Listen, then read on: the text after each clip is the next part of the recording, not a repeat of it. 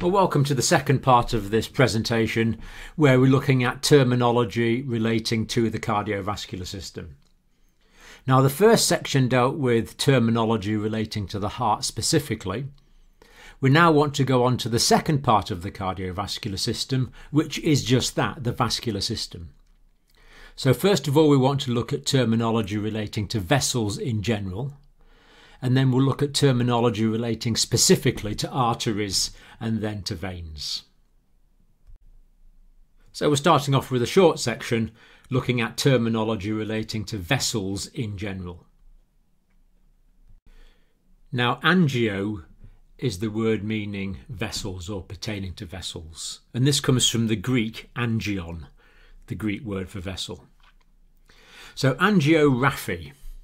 Now, raphy is a surgical term that means to sew up or to suture. So an angiography would be a suturing surgical repair of a blood vessel. So if a blood vessel was injured, a surgeon might sew it up to prevent the hemorrhage. That would be an angiography. Angioma.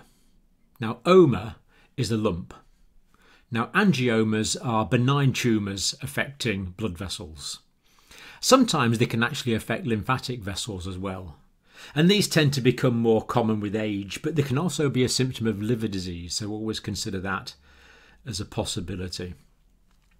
And one of the most common types are cherry hemangiomas. Cherry because they're cherry colour. Hemangioma. These benign tumours in blood vessels. And these are sometimes called Campbell de Morgan spots after the British surgeon Campbell de Morgan, who first identified them. But the good thing about them is that they're benign. Angiography is where we visualise blood vessels. Now, if you take a plain X-ray, blood vessels are not usually visible because they are soft tissues. So angiography is a technique which allows us to visualise blood vessels. So it's an X-ray technique.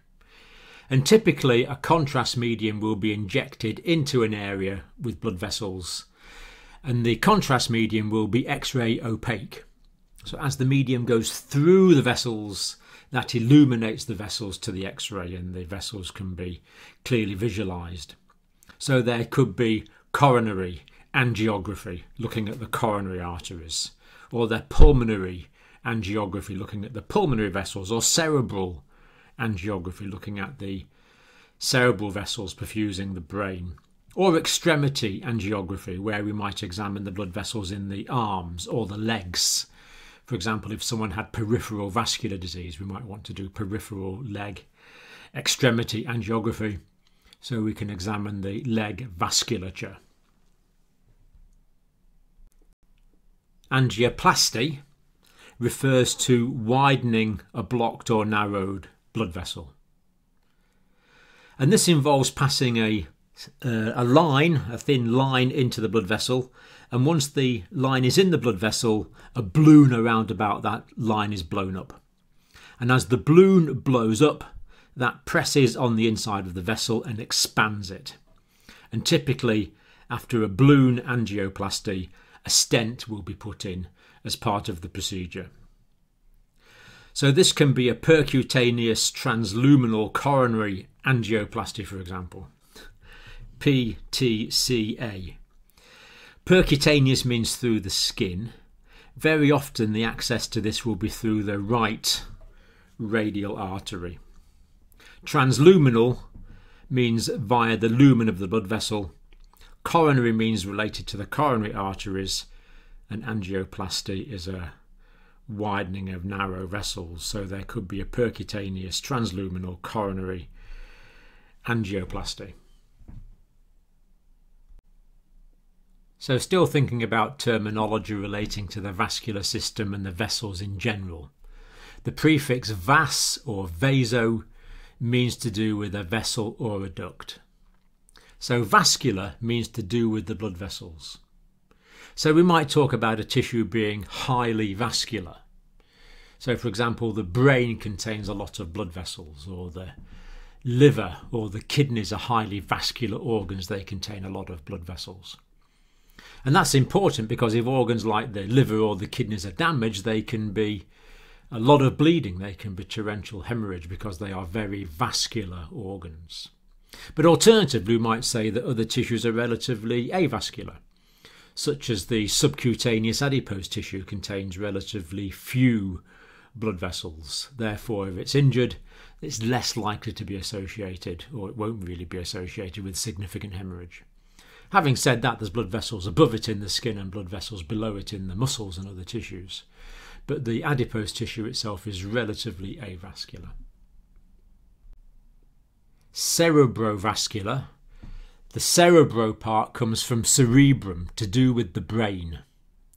So cerebrovascular is talking about the blood vessels taking blood to and from the brain. And you might have heard the term cerebrovascular accident. A cerebrovascular accident is where there is some pathology in the cerebral vessels. Normally we're talking about the arterial vessels. So there might be a thrombus followed by embolization from that thrombus, reducing the blood supply to parts of the brain, or indeed cutting blood supply to parts of the brain off altogether, resulting in a cerebrovascular accident. Or there could be an aneurysm in a cerebral vessel resulting in a hemorrhage, causing a cerebral hemorrhage.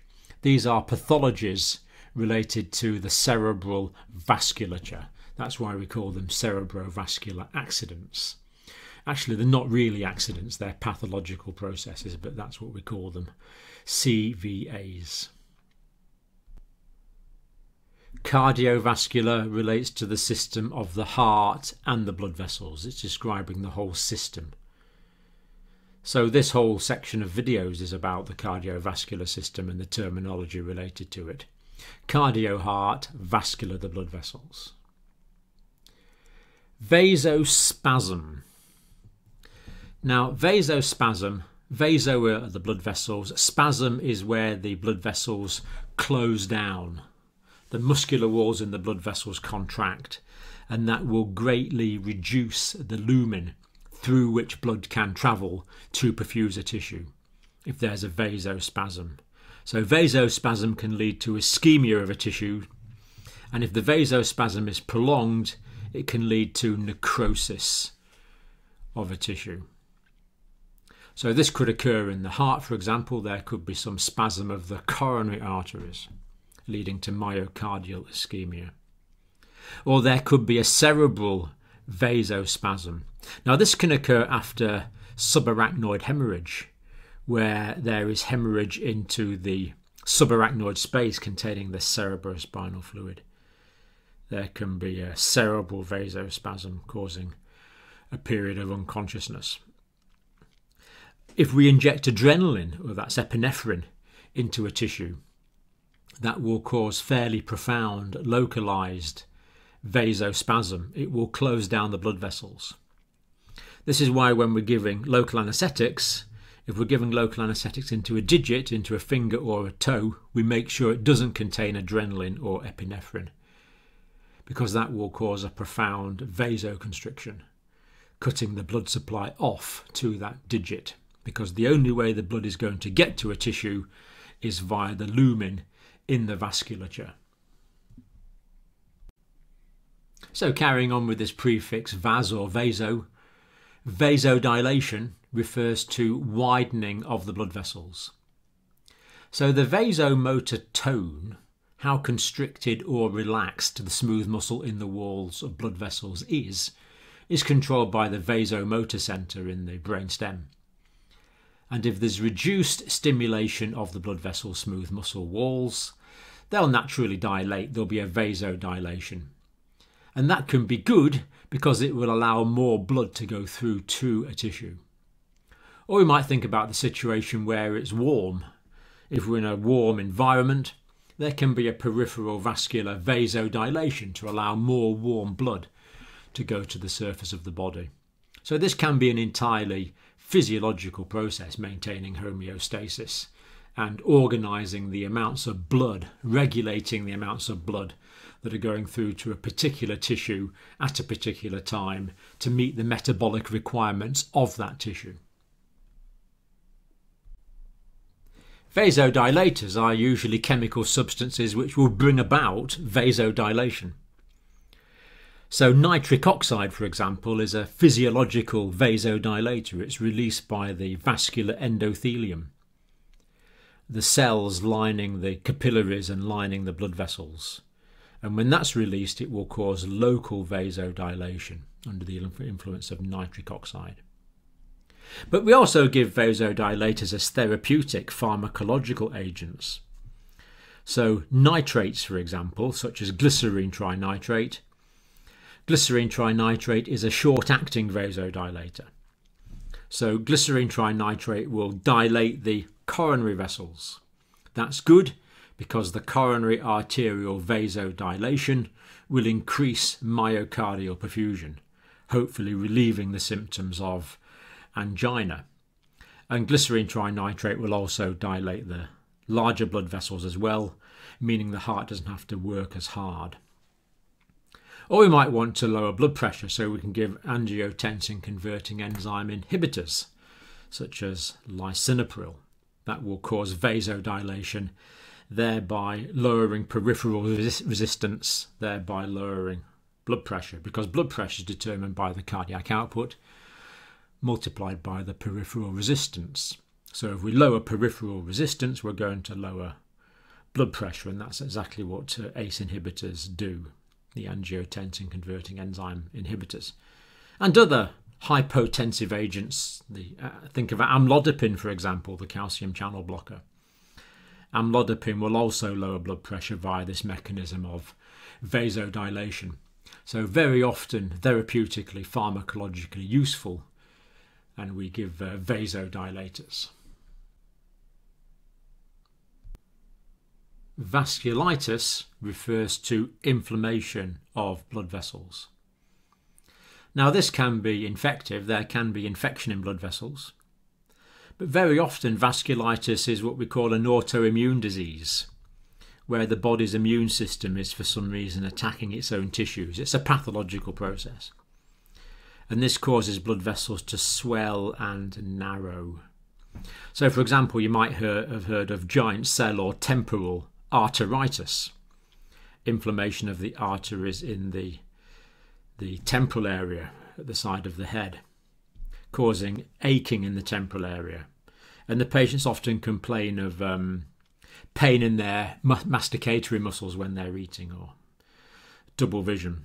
And it can be associated with polymyalgia. Usually responds quite well to steroids, because steroids are going to reduce inflammation. But look at the word, it's got vas on the front, the prefix, the suffix is itis. So we know it's going to be inflammation related to the vascular system. The prefix vaso means that it's to do with the vessels. And the vagal part there on the end, the suffix vagal, means to do with the vagus nerve. Now the vagus nerve is the 10th cranial nerve, and it's a parasympathetic nerve. So vasovagal attacks can sometimes be called neurocardiogenic events, because the brain triggers off this event. It could be an emotional disturbance, but if you're very upset about something or very fearful. Or it could be a physical thing like standing too long or being in the heat. But the brain triggers this, so it's neuro. It's mediated via the vagus nerve, but it's also cardiogenic. Because what the vagus nerve will do is it will, because it's parasympathetic, it will slow the heart rate down, so the person will get a very slow heart rate. And the vagus nerve, because it's parasympathetic, it will override the sympathetic vasoconstricting stimulus of the sympathetic nervous system, and you'll get a vasodilation. So you'll get a bradycardia and a vasodilation at the same time. That means that the heart rate will be reduced, reducing cardiac output, and you'll also reduce peripheral resistance. And both of those factors are going to lower blood pressure significantly. And that means that the brain is not perfused. And if this is bad enough to make you faint, this is called a syncope, a vasovago or a neurocardiogenic syncope. So the person might, well, initially actually you often feel very warm because of the vasodilation. Then you tend to feel cold afterwards. And you can be very shivery and very sweaty afterwards because of the sympathetic compensation. But it's a horrible feeling.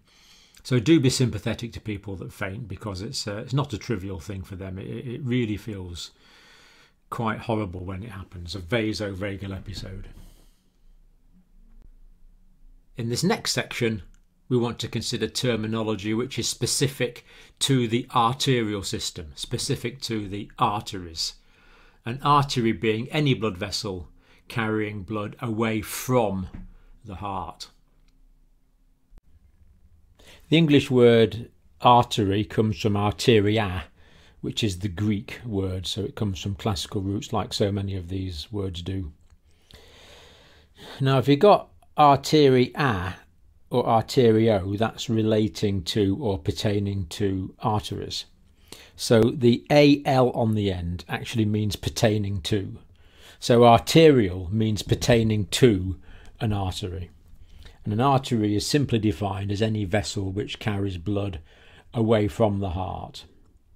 And you might remember that there's the systemic arterial system carrying blood to the body, and there's the pulmonary arterial system carrying blood to the lungs. Now, the ole, O-L-E on the end, the ole suffix, ole means very small or tiny. So we've got the prefix arterii on the front, A-R-T-E-R-I, arterii on the front. But then because we've got an ole on the end, that means it's small. So this is an artery which is small. So an arteriole is a small artery. And it's the arterioles that communicate between the very small arteries and the capillaries. So the arterioles are the very small ones. Arteritis is inflammation of the arteries. And we dealt with this just recently when we looked at vasculitis, so I'm not going to do it again here. Arteriostenosis. So arterio, the prefix, means we're talking about the arteries. An osis on the end, osis means a condition of, and the sten part means narrowing. So stenosis means narrowing, an abnormal pathological narrowing of an artery. So arteriostenosis is narrowing. Now, why might there be a narrowing of the artery? And particularly we're thinking about the arterial lumen, the inside part of the artery that the blood must pass through. Well, syphilis can be a cause of arteriostenosis. It can affect the aorta. But more commonly in Western countries, there can be a build-up of fatty atheromatous plaques inside the arteries. So if there's bulky fatty material accumulating inside the artery, that means there's less space for the blood to pass through. So that can cause an arteriostenosis. So this next word is arteriosclerosis. Now, the arterio means it's to do with arteries. The osis on the end again means an abnormal or a pathological condition. And the scler part means hardening. So sclerosis is abnormal hardening, a condition of pathological hardening. The artery has become sclerosed, abnormally hardened. And this might occur in arterial disease where there's calcification, for example, in the wall of the artery, making it harder. So arteriostenosis is narrowing, arteriosclerosis is hardening. Now, arterial sclerosis. Can you see this is arterial sclerosis, not arterial sclerosis? So this is hardening of the arterioles because it's arterial sclerosis. Hardening of the small blood vessels. And hardening of the small arterioles is particularly problematic because that means they can no longer smooth out the blood flow. And that reduces the quality of the perfusion of the tissues, leading to exacerbation of ischemic disorders. Now, the main condition affecting arteries in the Western world is atherosclerosis. Now the athero part means that there is the accumulation of atheroma, this abnormal fatty material inside the arteries. So in atherosclerosis there's atheroma, and that is often associated with hardening, which is the sclerosis part. Endarterectomy. End or endo means inside. A-R-T-E-R, so we know we're talking about an artery. And ectomy means the surgical removal of. So this is cleaning out the inside of an artery. So for example, if someone's getting cerebrovascular ischemia and probable transient ischemic attacks, and they're at risk of thromboembolic cerebrovascular accident, then a carotid endarterectomy may be performed to clean out the inside of the carotid arteries, thereby improving the perfusion of blood to the brain via the carotid artery. Well, we've talked about an angiogram or angiography, which was blood vessels, and the gram part on the end means to make a picture or a recording of. So an arteriogram is an X-ray visualization of arteries. So an arteriogram is actually a type of angiogram. So technically you could have an angiogram looking at the arteries or the veins, whereas the arteriogram is specific to the arteries. Now, just to finish off this section on terminology relating to the arterial system, aneurysm. Now, aneurysm is Greek for dilatation or widening. So an aneurysm is a weakness in the wall of a blood vessel. And if the wall of the blood vessel is weak, then the pressure of the blood inside can balloon it out, forming an expansion. So aneurysm is a weakness in the wall of the artery, very often giving rise to dilation. There's different types of aneurysm. A fusiform aneurysm tends to have a uniform dilation, but in parts of the body, particularly on the circle of Willis, for example, the circle of arteries at the base of the brain, there can be congenital berry aneurysms, which are berry-shaped aneurysms, and they can have very serious consequences if they're to rupture and to bleed. Now, ectasis means a dilation or expansion of. So an arteriectasis is a dilation of an artery, but it's not a term we use very commonly, but that's what it would mean, arteriectasis, abnormal dilation or widening of an artery. Well, this brings us to the last section of our consideration of terminology relating to the cardiovascular system.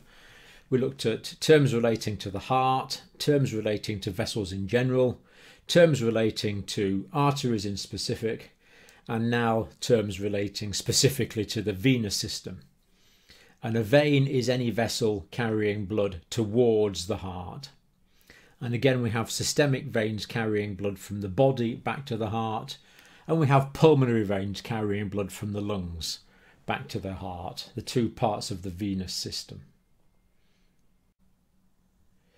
Phlebo or phlebo means to do with veins. Actually, the word phlebo comes from the Greek for blood vessel, but we always use it to relate to veins. So phlebitis is going to be itis, inflammation of the veins, sometimes called a venitis. Phlebitis or venitis or venitis, it would all mean the same thing, but I think phlebitis is the more correct term. Usually a phlebitis would affect the superficial veins with heat, pain, redness and swelling, as you would expect in an inflammatory condition. And there's two types of phlebitis. It can be sterile or it can be infective, and it's important to note the difference. Now, a sterile phlebitis could be caused by us giving certain intravenous fluids, for example, high concentrations of glucose or dextrose. Or some intensive care type drugs have to be given via central veins because they'll cause sterile phlebitis if they're given into superficial veins, purely because the chemical agent in the infusion will cause irritation and inflammation of the veins. But a sterile phlebitis can also occur in autoimmune disease such as SLE, systemic lupus erythematosus, and it can also be a paraneoplastic effect, as might occur with pancreatic, breast or ovarian cancers. But of course, phlebitis can also be infective. Now, this is particularly likely to occur when we have catheters that we leave in patients' veins for prolonged periods of time, more than 48 hours, for example. And the cannulas can become infected, usually with bacteria from the surface of the skin, such as Staphylococcus aureus or Staphylococcus epidermis. And when that's the case, we have to remove it because it's the intravascular devices inside a blood vessel. It means that the bacteria can potentially spread around the body in the blood, so it would have to be removed and replaced if it's still required in an alternative site. Thrombophlebitis would be phlebitis associated with thrombus formation. So if there's disruption to the internal tunica intima, the inner lining of the blood vessel, that can lead to thrombus formation. Now, this can occur in superficial veins, and if there's thrombophlebitis in superficial veins, that's unlikely to cause emboli that are going to go to the lungs. But if it's in a central vein, that's very serious because the deep venous thrombosis can embolize, leading to pulmonary embolism. But look at the word thrombophlebitis. Thrombus, an abnormal blood clot or a blood clot in a vessel associated with a phlebitis. Otomy means to make an opening into or to cut into. So phlebotomy is making an opening into a vein, as we would do for venipuncture, for removing blood samples or for placing an intravenous catheter into a vein. There would be a phlebotomy. Phlebosclerosis is hardening of a vein, sometimes called venosclerosis. Sometimes it's caused by venofibrosis, where there's fibrous tissue developing in the wall of the vein. This can occur as a consequence of long-term inflammation, for example. And it's also sometimes called induration. Induration of a vein is where there's more fibrous tissue, reduced elasticity and general hardness. So phlebosclerosis is a descriptive term. It does describe the condition well, but we actually don't use it very frequently in clinical practice. Osis means pertaining to. So ven, the prefix, is to do with veins. Osis is pertaining to. So venous simply means pertaining to veins or the venous system. Venipuncture, as we've just seen, is a phlebotomy, taking blood from a vein. We are puncturing the vein to take blood out. Venothromboembolism. This is called VTE. There is a thrombus in the vein that produces emboli. So the thrombus is the abnormal blood clot, and the emboli are bits of that break off and embolize into the venous circulation. So, for example, a deep venous thrombosis can lead to a pulmonary embolism. So DVT and PE, deep venous thrombosis and pulmonary embolism, are both under this more umbrella term of VTE, venothromboembolism.